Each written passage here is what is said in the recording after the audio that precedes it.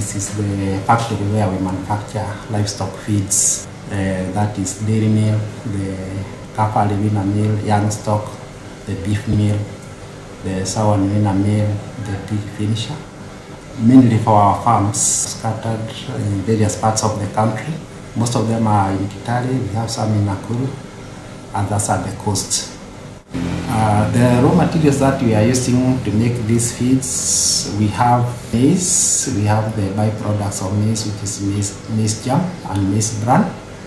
Then we have the byproducts of wheat bran and wheat pollen.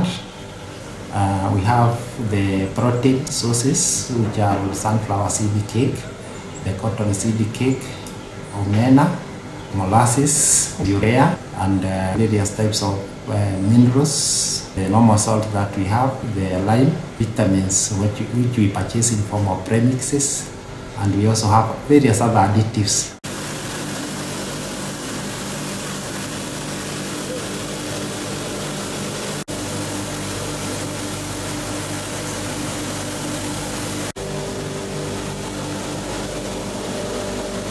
Our laboratory, which assists us in quality control and determination of the various components.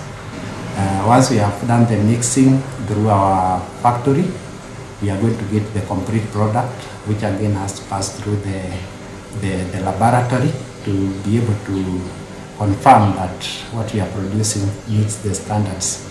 We benchmark using what the Kenya Bureau of Standard has given us.